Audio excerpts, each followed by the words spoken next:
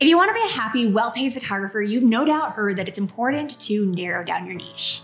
Or in other words, to choose a specific kind of photography that you specialize in and become known for. But if you're multi-passionate like I am, you might be wondering, do I really have to choose just one? And if so, how do I choose? Do you go with what's most profitable or what you love the most? How do you find that perfect niche as a photographer? If you've had similar questions, I've got your back. I'm gonna be sharing insights from my over a decade of experience as a full-time professional photographer, as well as 3 simple tips that you can do today to bring you closer to discovering your specialty and building a name for yourself as a photographer. And be sure to also stick to the end for a bonus tip on how to ensure that the niche you choose is a profitable one. Let's dig in.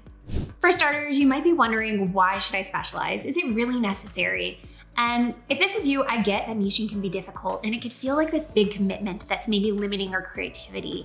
And if you really don't want to, you don't need to niche. However, if you find yourself having a hard time getting inquiries, or the ones you are getting tend to be a lot of price shoppers, your lack of a niche could be a big part of the problem. What I've discovered is when you embrace niching, it can help you grow fast, it can help you raise rates, and it can help you become visible and more desirable to your dream clients. To share a little bit of my story, when I started out, I also did many kinds of photography. I started out with nature and landscapes, and then moved on to fine art portraits. I did babies, I did families, I did couples. I did a little bit of it all. And in the beginning, I don't actually think that that's a bad thing. In fact, I think it's great to experiment when we're just starting out and try a lot of different things to find those things that we're most drawn to. But it wasn't until I started to specialize that people really started to take me and my business seriously. And that's when things scaled really quickly in my business. As a photographer, I find it can be really easy to feel like you need to be everything to everyone. And heck, it's also fun shooting multiple things. In fact, even though I specialize in weddings now, I still love other genres of photography. But the problem is when we stay in the place of being the everything photographer, it can be a struggle to get paid what you're worth. The truth is, specialists are viewed as more valuable and therefore get paid more and can more easily charge a premium for their services. I mean, think about it. If you had a serious medical condition, you wouldn't just want any old town doctor. No, when something is important, we turn to specialists that we know that we can trust.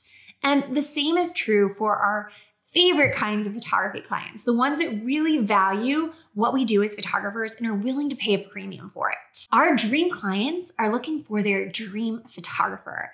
And that's typically going to be somebody that loves and specializes in the precise images that they need. Specialization builds trust, and trust leads to not only more, but also better bookings. So if you have a goal to do photography as a professional, where you get paid really well through your art, I highly recommend niching down. Now, if you're multi-passionate, you're my peeps. I totally feel you on how hard it can be to narrow down when you love multiple things. But hear me out. Specializing does not mean that you cannot still photograph other things that you love and accept other work outside of your niche. Not at all.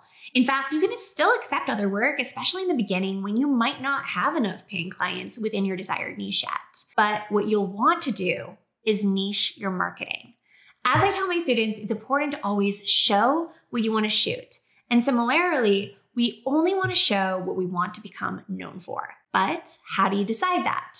This is going to require a little bit of soul searching, but to help you get started, I've broken it into 3 easy steps that I recommend to help you get more clarity around your perfect niche.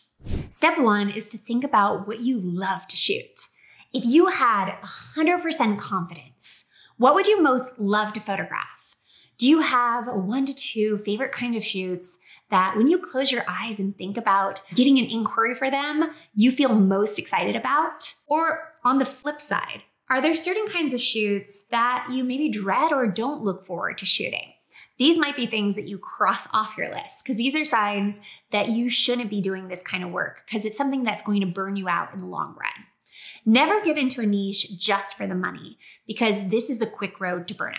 Now, when doing this exercise, you may find that you love multiple kinds of photography, and if so, that's okay. For this first part, simply make a list of all of your favorite things that you love shooting or would love to shoot. Second is, who do you love photographing? Who are your dream clients or the people that you most love working with? If you're established, think about your favorite past clients. Can you find a common theme there? Or if you're new to photography, this might be the clients that you share a similar stage of life with. For instance, if you've recently graduated, you might love capturing high school seniors. Or if you're newly married and just love all things weddings, you may really relate to newly engaged couples. Or as a mom who's obsessed with her babies, you may be able to relate and more easily cater to the emotions and needs of new moms who are looking for a maternity or a newborn photographer. Whatever it is for you, write down all the people that you would most love to work with. And then number 3 is, what lifestyle do you desire? Now, this might not seem related, but it's super important to our long-term success and happiness as photographers. We really want to always be looking at reverse engineering our goals. How many shoots do you want to take per year? Do you want to travel, or would you like to be close to home? Do you want to work weekends? Or are you okay with being on call or booked up well in advance? These are all things that are going to factor into the niche that you choose. For example, with my niche of weddings, I work many weekends, especially in the spring and fall months when the weather is nice and weddings are at their peak.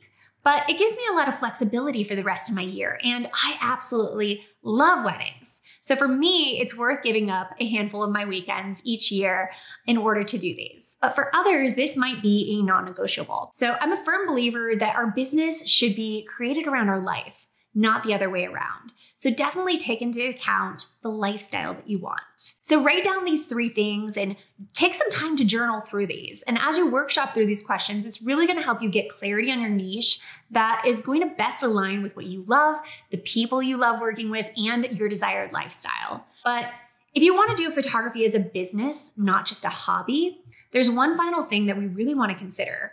And I wanted to end with this, with a tip to make sure your niche that you're considering is going to be a profitable one. But first, if you enjoyed this video, please be sure to give it a thumbs up and subscribe. It's one of the best ways that you can support my little channel and also stay in the loop for more videos like this one dedicated to helping you build a thriving business as a photographer, one that fills your soul and your bank account. All right, last question that we want to consider is there a market and demand for your niche? When it comes to choosing a niche, many photographers give the advice to solely base it on what you love. And I agree with this to an extent. I agree that we should always first lead with our heart and discover what our areas of passion are. But if you base your niche solely on this, you risk getting stuck in that struggling artist bucket. And this is where I want no one to live. So it's fine if you simply want to do photography as a hobby. There's nothing wrong with that. But to make a thriving living from it, you can't ignore the money side. And on the flip side, a lot of other photographers teach to focus just on a niche that's going to be the most profitable. I believe this is also a huge mistake and could lead to, down the line, really hating photography and eventually burning out. So that's not a good way to go either. Instead, if you want to build a profitable and sustainable business, you need to focus on both the passion and profitability side of the equation. So the ideal niche is one that aligns your passion with profits, so you can make an amazing, sustainable living doing what you love. Now, I could make a whole video on this topic. It's one I'm super passionate about. So let me know in the chat if you want more on this, but a quick tip to tell if there's demand for what you have to offer is seeing if there's competition for it.